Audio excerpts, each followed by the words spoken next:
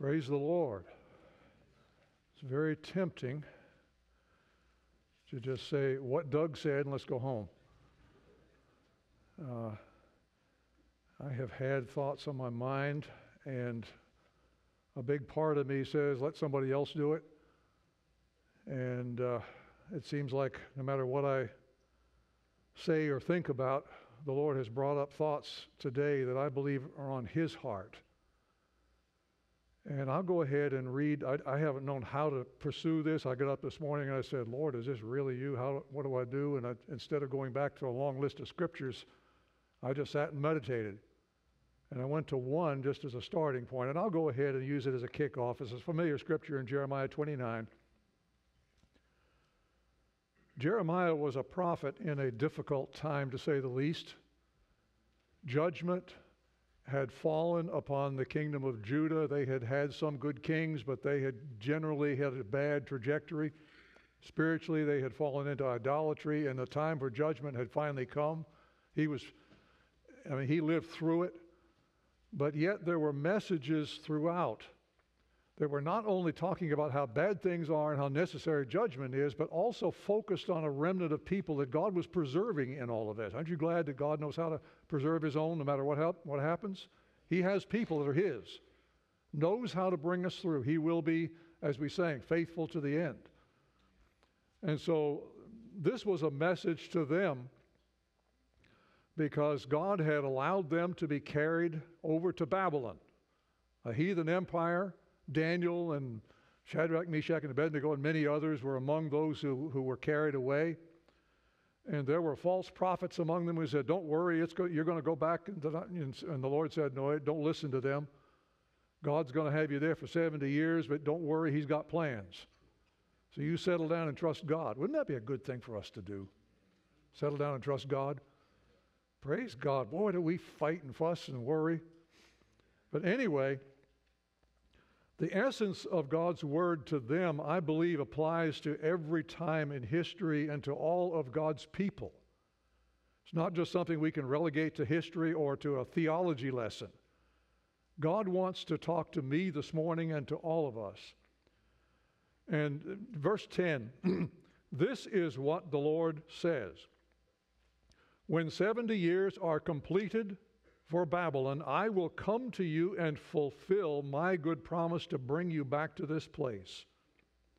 For I know the plans I have for you, declares the Lord. Plans to prosper you and not to harm you. Plans to give you hope and a future. Then you will call on me and come and pray to me, and I will listen to you. You will seek me and find me when you seek me with all your heart. I wonder how many people here really believe God loves you, number one, and that He has a plan for your life, not just some vague general, live for God and go to heaven one day, but a real plan. And how many of you would say yes if you were to sit down and have a test on paper about truth and you would check the box, yes, God has a plan for my life. But how many of us really and truly believe that and live that out? And I think part of what's been on my heart and on the Lord's heart is this true for every one of us.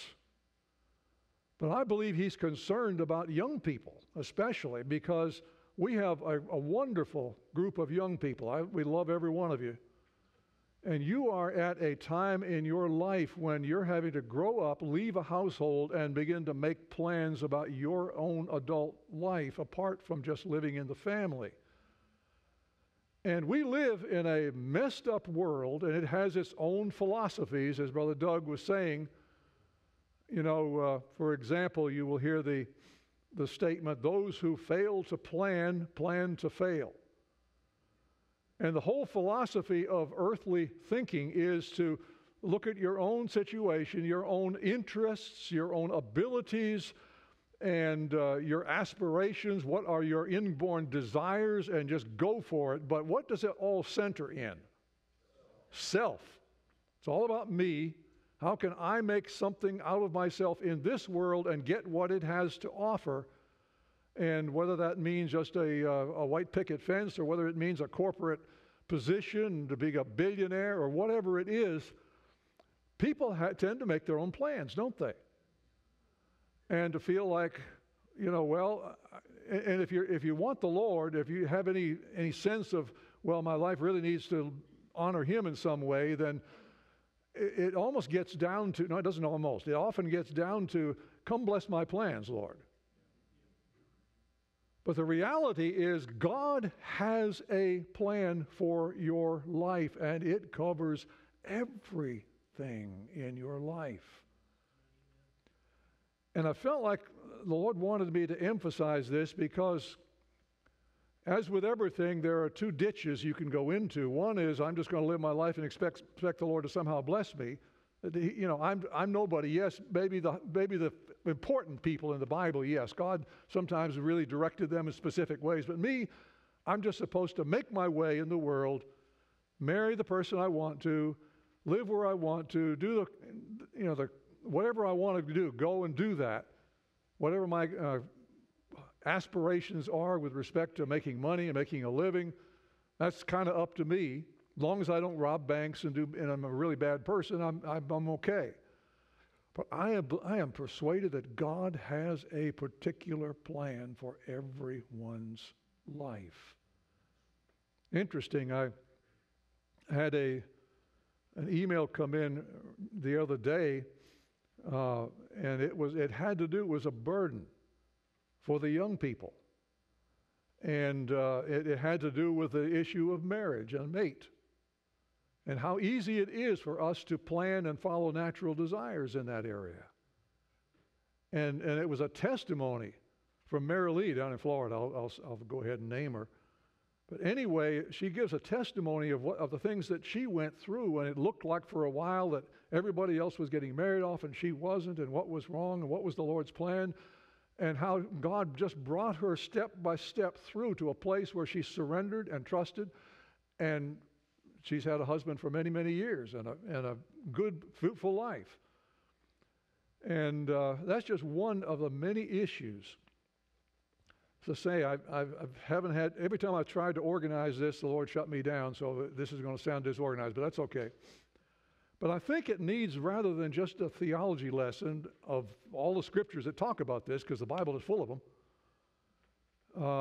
I'm going to go ahead and share some things that I have shared in the past as more of something of a testimony, because if this doesn't work in our lives, it is just a theology lesson.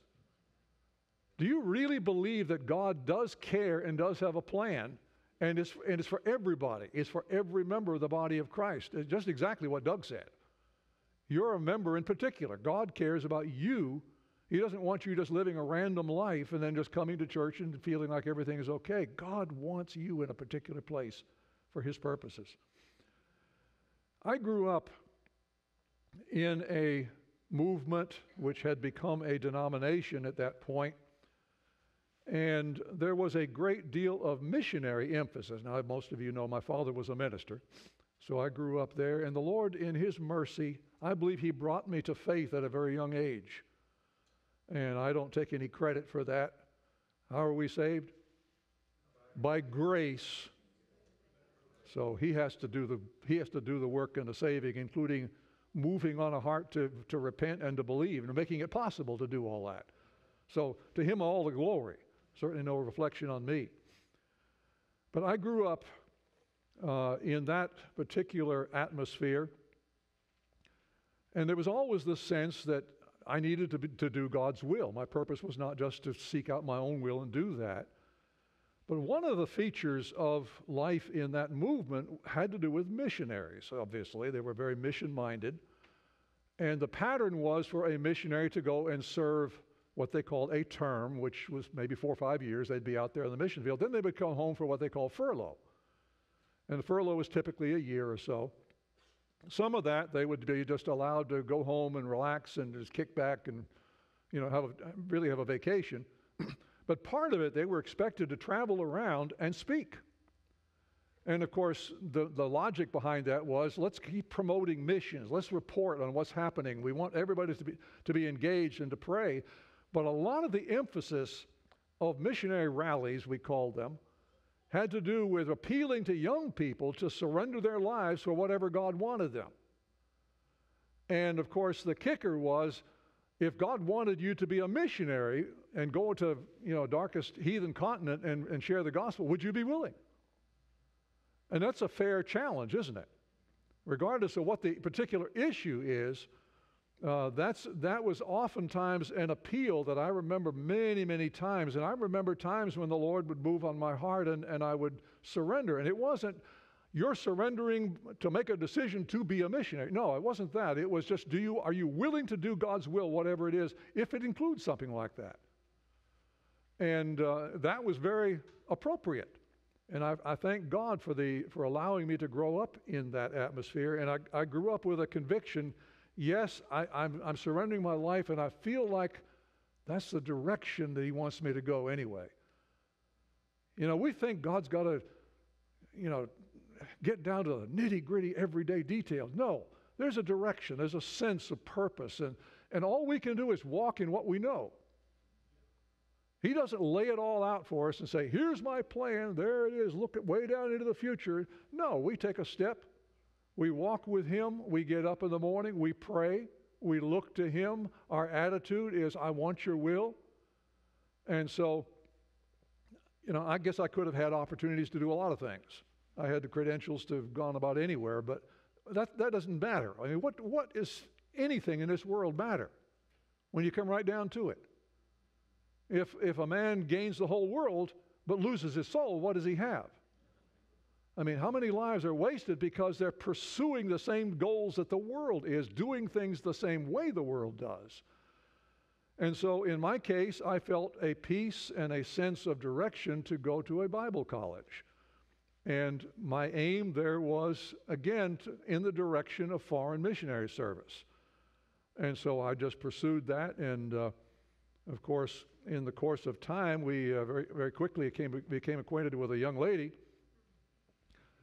And, with some off and on, the Lord seemed to develop that relationship. But that's one of the biggest issues of life. And you need to realize that, because God is the one who designed men and women to come together in marriage, in a relationship, to produce godly children. And it's a part of His plan. He built in all the desires that are part of that. But oh my, do we tend to serve them if we're not careful, and to make base decisions on natural desires and attractions. And how many times do we see people find this connection of mutual attraction, and there's a pull, and sometimes it's physical, sometimes it's emotional, or it's all of the above. And you get somebody who's strong and willful about it, and then you see the things go sideways. Oh God, help us. Do you believe that God has a plan and a purpose for your life in this area? Do you believe God's got somebody in mind, and when and how and where is up to Him? And I believe with all my heart, as much as light as we had to walk in, I believe both of us wanted the Lord's will, and both of us were pursuing missions as a likely outcome. Even there, you walk in what you know, okay? God has the plan. He can change things up when the time is right, and if He has a different plan, but all we can do is walk in what we have, and God wants us to have a rest, a peace, and a joy in just doing that, and trusting in Him that He knows what He's doing. And so I remember a point in our relationship when I knew how we felt, and a natural projection would have been for us to marry at some point, but I didn't have any definite direction as to what and when and all of that. And I will never forget one evening in the dormitory. I could guess when it was, but anyway, it doesn't matter. And I was sitting around with 2 or 3 of the guys, and all of a sudden I had this incredible sense of freedom. Now, it doesn't happen the same way with everybody, but I had this incredible sense of freedom thinking about Sue and thinking about getting married. And I mean, I was talking about it. I was talking to the guys about, there are student married couples apartments the college has. I wonder what it takes to get on the list to be part of it. I mean, my mind was just racing it through all this business. It wasn't even that I was trying to have those feelings. They just came over me, and I've sensed this freedom. Well, later on, I don't remember the timing of all of this, but later on, and I will expose this, but I think I've said it before anyway. So in talking to Sue, I found out that at the very hour that I was experiencing that, she was going through something that I didn't know anything about.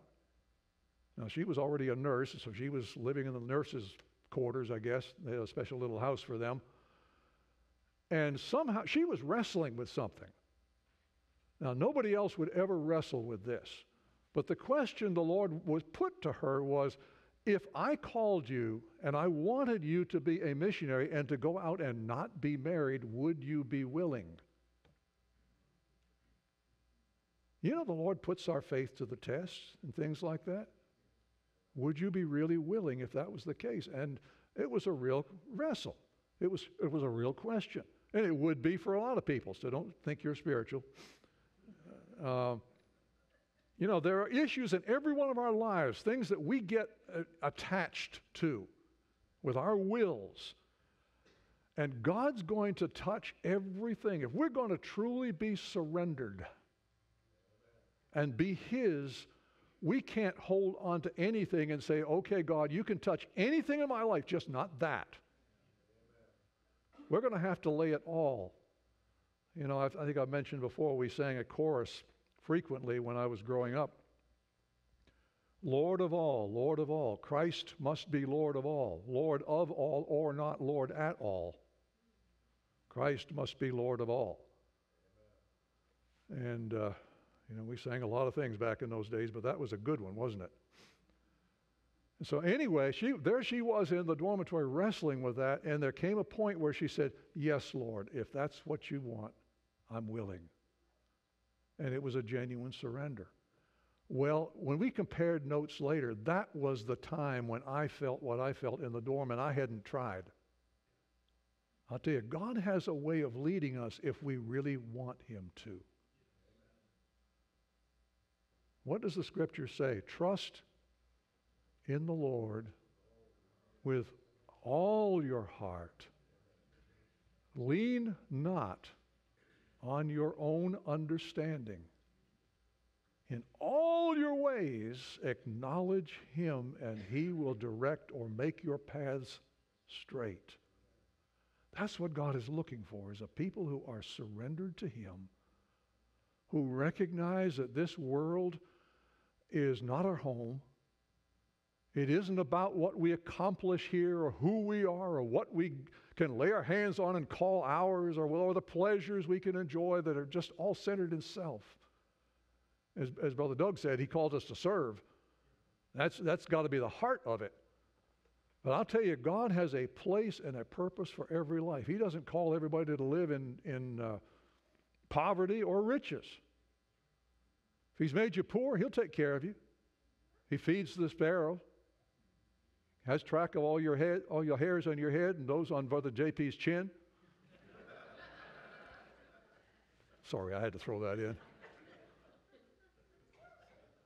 There goes number 30,300, whatever.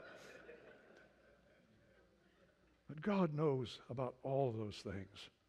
I'll tell you, we need to learn how to put everything in His hands and trust every issue that comes up. There is nothing about this world that is worth clinging to if it means separating ourselves from His plan. And His plan is eternal. His plan doesn't end with the grave. The things we sung about this morning, they were perfect.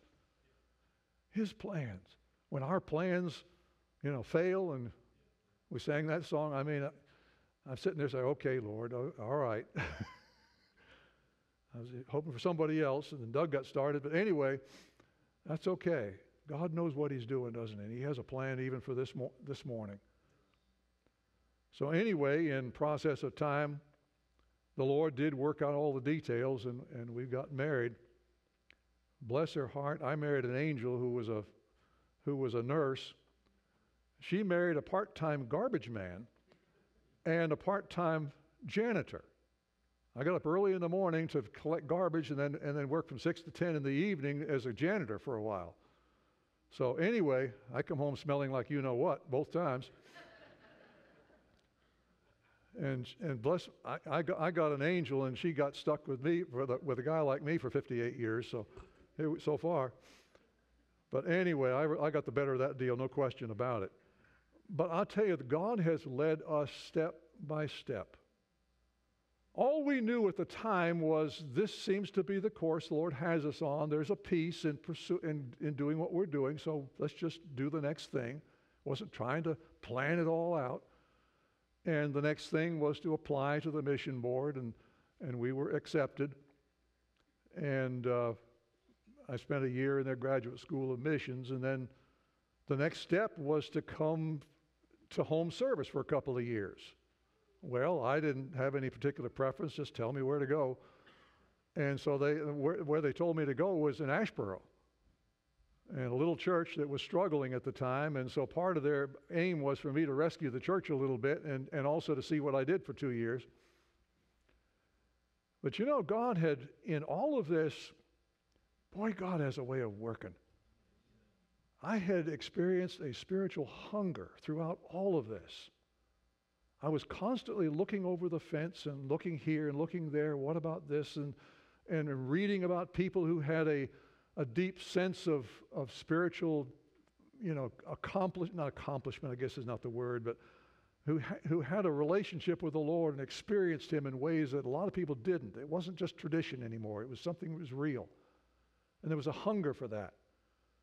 And I mentioned that we went to a church that wasn't even part of the movement at the time. But they had life. Didn't even have to disagree or agree with every little doctrine they had, but they had life. The Lord was there. That's what I wanted. That's what we wanted. And so we came on down. That was the next thing to do. And so we came down and began to just do what came to hand. Most of the time, that's what the Lord's looking for. Just look to Him, get up in the morning, do what comes to hand. And so we did that and just had this sense. We went there in the beginning of the summer, and around December, I just kept having this sense something is about to change. I feel this hunger, this desire, but I don't know what to do about it. Lord, it's up to you. What's your plan? And unbeknownst to me, of course, the church here in Southern Pines, the old tabernacle, was experiencing this tremendous outpouring of God's Spirit, this revival. And guess who the main guy holding the church together there? He was the Sunday school superintendent. He was an elder. Was a guy named Jen Hartman. And so the Hartmans were there. Paul's wife was a 9-year-old when we first met her. So anyway, we labored there, and I tried to get up and have something from the Lord, and the Lord blessed in a measure. And I just had this sense something is we're kind of, but I don't know what's going to change. I have no idea. Lord, I'm in your hands. I don't know what your plan is, but I want it. Is that a key? God will lead you if you want Him. If you're looking for an excuse to do your thing, He'll step back and let you fall in the mud or let you go your way and think you're okay, but you're not. God wants our hearts that are just looking to Him and waiting upon Him. And so while we were off on a New Year's Eve service, and I even got to testify from the platform with a U.S. congressman. It was just kind of crazy. But anyway, while I was doing that, Jen was visiting this little strange church in Southern Pines. Because Ivy Hammer was a guy he worked with. Some of you know the history there. But anyway, he came back and told me all about it, and whoa, was I interested instantly. Brought back papers, and I can't remember if he brought back tapes, but he told me about it. And I said, whoa, there's something here I need to find out about. And I began to listen and read. And so a week later, we made our first visit. A week after that, we made another visit, and that happened to be Brother Thomas's first visit back. He had just gone to Jacksonville. And so we got to meet him, and just one thing led to another. And all I could do was say, Lord, I want your plan, whatever it is. And I don't know what it is, but I want it. And I'm not tied to any plan. I'm not, just because I signed up to be a missionary doesn't mean that's absolutely got to be it. And everything else get out of the way. I lay it on the altar, Lord. What is your plan? That's what I want. And so in about 2 or 3 months, it became evident that the Lord's plan was for me to step away from the group that I had been a part of, and there are good people there, probably undoubtedly to this day. So I don't mean that in any critical sense, but the Lord had a plan for me anyway. And you suffered ever since. But anyway, we began to visit, and we tried to have services there in Jen and Pat's home for a long time. I thought, oh, well, we're supposed to do it here, what they're doing there, and finally the Lord dried that up and arranged for us to begin to come. And so we were coming. There were 4 services a week in those days, 4 full-time services, some of you remember. And we were coming from Asheboro and in all 4 services. And Jen would come, and we'd go home, and he'd go to work the next morning. And I guess by that time also we had moved out. We lost the parsonage, obviously. They'd provided us a simple little house. Again, we didn't care about it's got to be this, it's got to be that. We just had a place. It's all we ever cared about. And so we went and lived in the 3rd story, basically, of the Hartmans. Thank God for their faithfulness and putting up with us. And we came to a point where we felt like we need to actually move down here. Well, some of you remember where that was. That was in the old hotel in Lakeview, an old rundown building that was, on its last legs and has since long gone. But anyway, we moved down there and lived in some rooms upstairs and just basically camping up there. We had one that was a kitchen, one that was a bedroom, one that I set up as an office, I guess. I had a desk that everybody loved to move up there. That was kind of one of the stories. But anyway, I'm not going to go through all the details, but in all of this, it was just, Lord, I'm at rest trusting in you. I can't take any credit. I can't say, well, I was a super spiritual. No, I was anything but. But do you know God knows where you're at? He's got a plan for your life. It's unfolding. He knows what we're made of. He knows how to take our mistakes and turn them around if we want him. If you really want him, he can take the mistakes that you make and bring forth gold from them. And I've said many times, there are many times in our lives where we fail, but if we're looking to the Lord, we can fail forward.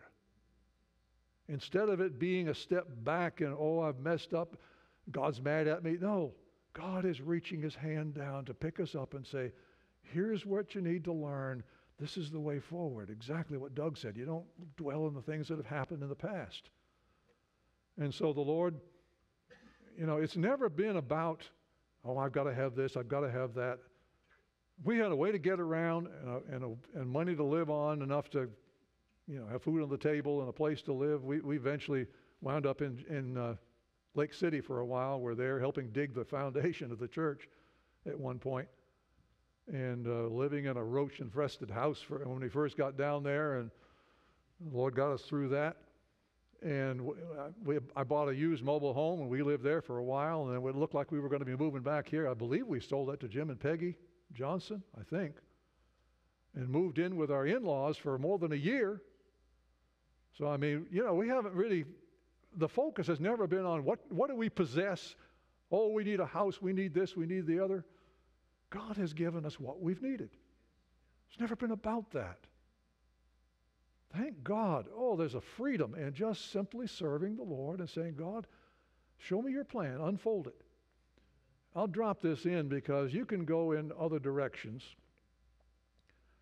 The one side of the one ditch, again, is self-will.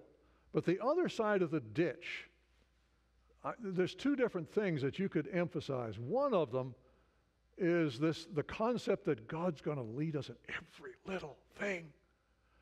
And I remember, I'm sure Sue remembers this guy too, that there was a guy that we went to college with. And he was older. He had been in I believe it was the Korean War. And he had a case of what we would call today PTSD, post-traumatic traumatic stress syndrome. And it messed with him. And he was one of these that struggles to get back to any semblance of normal life. It just messed with his mind, his emotions. But there was something in him that said, I want to serve God. I want to walk in His will. And the devil took advantage of it, I believe. And so his concept of walking in the will of God, my God, that guy didn't have to go to the bathroom without getting a word from God. I mean, I'm not exaggerating too much. He would literally get up in the morning and, okay, God, what am I supposed to do today? Am I supposed to go to breakfast or not? I mean, sir, wanting God's will is not like driving to the end of a road and saying, oh, God, do I turn right or do I turn left? Oh, God, please. Most of serving God is getting up and doing what comes to hand, but always with a sense, Lord, I want to be led by you, and I know that if I need to know something, you can tell me. I'm not going to sit here and worry about all that. And of course, along with that idea, that concept that I've got to have some special word from the Lord to know to do this or to do that, and I just can't, there's a sense of uncertainty. My God, this world is uncertain enough without trying to serve God with uncertainty. The certainty comes from trusting in the Lord with all your heart. Trust is faith that He actually loves me and has a plan and is willing to let me know what it is when I need to know it. He's faithful to the end. Kind of reminds me of some of the songs we sang this morning. And so He wants us to occupy a place where if we are anxious about something, what does Paul say about that, by the way? Be anxious for nothing. Now, obviously, we all get that way at times. The devil is quick to point out and say, what about this and what's going to happen? And I don't know. And God wants us to take every uncertainty, lay it at His feet, and believe Him that He has got this, as the expression goes, and then leave it there. We don't just transfer our burden to Him and then take it back. We leave it with Him and say, Lord, I am actively trusting. That's what trust is. It's faith in action. It means I have committed this thing into your hands. It's not my job to be anxious about it or worry about how it's going to turn out. If there's something I need to know, you know how to get up with me.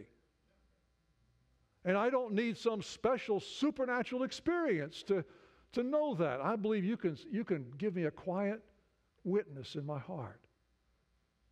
You know, the Scripture says that you will hear a voice behind you saying, this is the way, walk in it. Now, that doesn't mean we have to hear voices and have experiences necessarily like we imagine it. But I believe God can give a witness about things that matter to Him. And I thought about one Scripture, and you can turn to it later, but in Colossians chapter 3, Paul has already laid the foundation of what we have to stand on because of what Christ has done, but now he's talking to the Christians about how to live. You know, seek what's above and not what's on the earth. Love one another. Turn away from sin. Embrace righteousness. All those things that we can do because of what He's done. But one of the things he said was, and let the peace of God rule in your hearts. And the sense of the word rule is almost like an umpire. Now, what's the job of an umpire in a baseball game, for example? The pitcher throws a ball and he calls it ball, strike or ball or whatever the signal is, I've forgotten. But anyway, he calls it whether it's a ball or a strike. Well, I'll tell you, God has a way of witnessing to our hearts if we will stay tuned and want His will to start with. Lord, I want to know your will, and I am depending on you. I am trusting in you to let me know, to give me a witness. Well, that witness is going to be His peace. By the way, what happens when we take our anxieties to the Lord? The peace of God, which passes all understanding, will keep your hearts and minds through Christ Jesus our Lord. That's what God wants. It's not a life of anxiously, oh God, am I doing it right? Am I in your will? What do I do? Where am I headed? I don't know how to make a choice.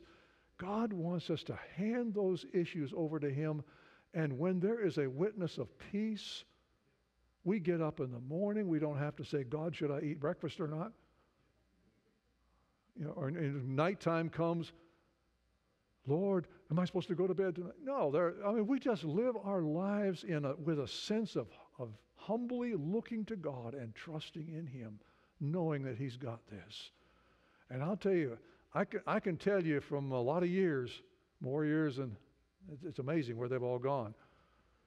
But anyway, yeah, my baby sister just turned, she's probably listening to this, but anyway, my baby sister just turned 3/4 of a century. So time is definitely passing, but I can tell you from personal experience, I haven't planned out my life. I could not have looked down the stream of time and had any imagination as to where it was leading.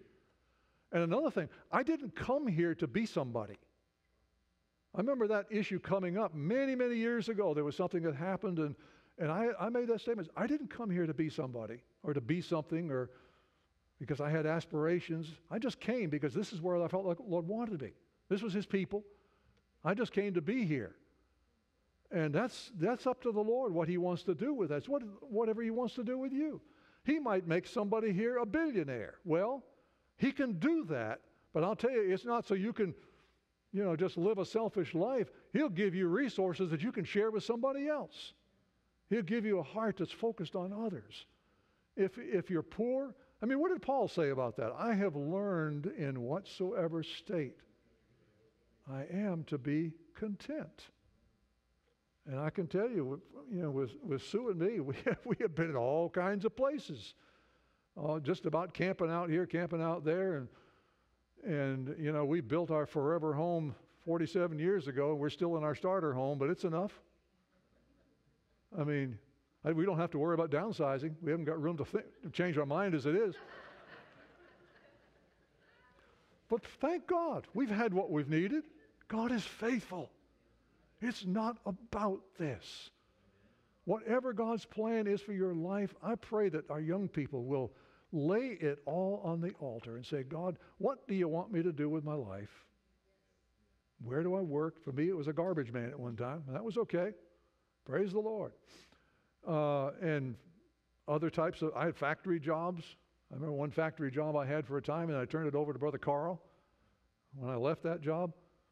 We just need to lay those things on the altar and say, God, what is your plan? Do you want me to go to school? If so, where, when, how? And the biggest one, besides coming to faith in Christ and surrendering your life, is who is my mate?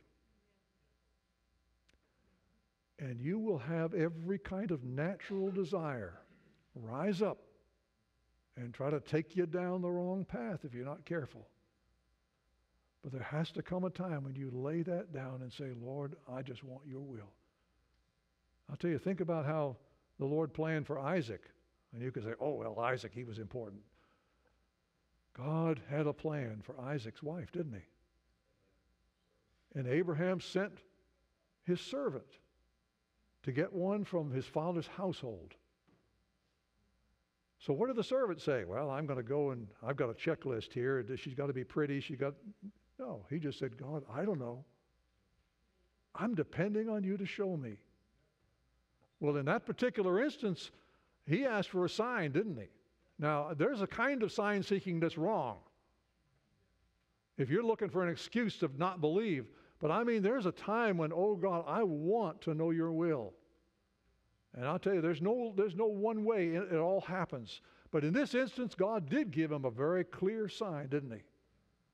And God absolutely overshadowed, and he was praising God for sending me to the house of his master's family and to getting just the right person.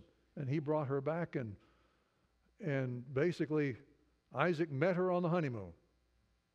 I mean, it was just the Lord, it was the Lord's choice. That's what you need. That's what I need. Don't you go following your natural desires and your natural inclinations. Don't go following your heart. My Bible says, he who trusts in his own heart is a fool.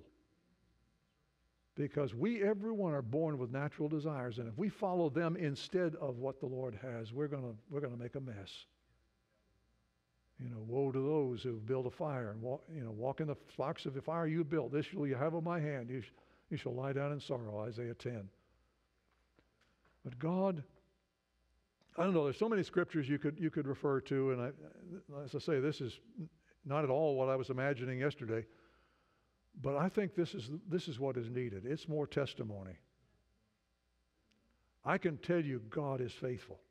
I don't have to sit here and look it up in a theology book. God has led us every step of the way. We thought it was going one direction, and we were surrendered, and we did what we knew to do at the time. And then when God turned the path and went in a different direction, we didn't say, "What? But this is what I'm supposed to do, God." We just said, "Okay, Lord, we want your plan and your will." And there was a peace in it, in doing it. That's the God we serve. He doesn't want his children living with anxiety about the world and where it's going. You know where it's going. He doesn't want us living with anxiety about, "Oh God, I got to do your will, and I'm going to mess up here. Oh God, that's terrible." What a horrible caricature of walking in God's will that is. The scripture that we just referred to talks about the peace of God will keep your hearts and minds. That's an ongoing thing. That's not just an event. That's a state where, Lord, I am in a state of surrender to you. I'm trusting you actively as I get up and go about my day. If I need to know something, I am trusting you to reveal it to me. If you want to open a door, you open a door. If you want to shut a door, shut it. You think of Abraham, who talked about how the Lord dealt with Sue that one time. What about Abraham? Yeah. God brought him through, 25 years? Well, more than that. A whole bunch of years when he was waiting for a son, and a son miraculously was born to him. And then when he got to a certain age, and the Lord said, "Take him and sacrifice him." I'll tell you, God's going to have a way of testing whether we really want his will or not. And I'll tell you, the one thing that I could tell every one of you is just lay it on the line. If God puts his finger, this is everybody, not just young people. If God puts his finger on an issue in your life, lay it down. If he puts his finger, his grace will make it possible for you to lay it down. Sometimes it'll be a battle. Oftentimes it is. We don't realize the strength of self. I'll tell you, we need a Savior. I thank God we got one. And he's not going to stop working until he finishes the job. He's got a job to do, but he is well up to the task. To him be honor and glory. But I'll tell you, the life God has chosen for us is not a life of strife and struggle and anxiety. We can leave the course of this world in his hands. I mean, it comes down to one thing. Think about Paul writing to all the different churches. And I think it was in Philippians. He was writing out of prison to the believers there. I think that was one of the scriptures that J.P. read was from the beginning of Philippians. But at one point, he's talking about his own circumstance. And he says, "For to me, to live is Christ, and to die is gain." How can you lose if you say, "God, my life is in your hands"? Now, for Paul, think about what that meant. It meant suffering. It meant imprisonment. It meant a whole lot of stuff. But he looked at that and he said, "That's temporary. I am doing everything I'm doing for an eternal goal." Well, I don't know how that plays out in every individual life. We've got brothers and sisters right now who are suffering persecution overseas. Some of them are being killed. Every day you hear reports of so-and-so being killed and so-and-so dying over there and dying in a different place. Paul said, "To me, to live is Christ. As long as I'm here, I'm going to serve him and do his will." Just like my Savior, he didn't come to do his own will, but the will of him who sent him. And if the Lord's purpose is to take me out, well, that's better yet. Praise God. There's nothing here that I am so attached to that I can't just walk away from tomorrow or today. The Lord knows what he's doing, doesn't he? Don't we serve an awesome God? Praise God. I was just trying to think what to name this. Maybe his plan is as good as any, I guess. But what's your plan? Young people, what's your plan? Is your plan something you can genuinely lay on the altar? Suppose he has a plan for someone here that isn't going to be married. Is that okay if that's his plan? That was God's plan for Paul. But yet he said, in writing about the subject of marriage, he said, yeah, but every man has their proper gift of God. There are people who are wealthy. There are people who are every kind of circumstance. God can take people in every position in life. I've many times mentioned the Sophie the washerwoman, the poor immigrant woman, ignorant, living in New York City, and yet what a name, what an impact she had on lives. She just did her work and praised God and shared the gospel with people and had a tremendous impact on so many people. She never owned a lot. She just got through from one day to the next. But she had a joy and a peace. And yet there are other people that God does allow to live with great earthly possessions. It's not about any of that. It's about God's plan and purpose for your individual life. Do you believe he has one for you? Are you willing to commit everything to walk in that plan, to seek him? His plan, his purpose, and his promise is then you will call on me and come and pray to me, and I will listen to you. You will seek me and find me when you seek me with all your heart. What an awesome God we have. What a life of peace if we will embrace it that he has for every single one of us. What a life of hope that looks beyond everything this world seeks and lives for. I don't want my plans. My plans will be all the way out in left field if I follow them. If I just follow my natural desires, it's going to lead to a lot of trouble. I'm glad God can redeem even when that happens, aren't you? That doesn't mean it's the end. We just mean get up and go forward and say, God, my life is in your hands. Take me forward, and I want your plan and not mine. Praise God. Praise the Lord.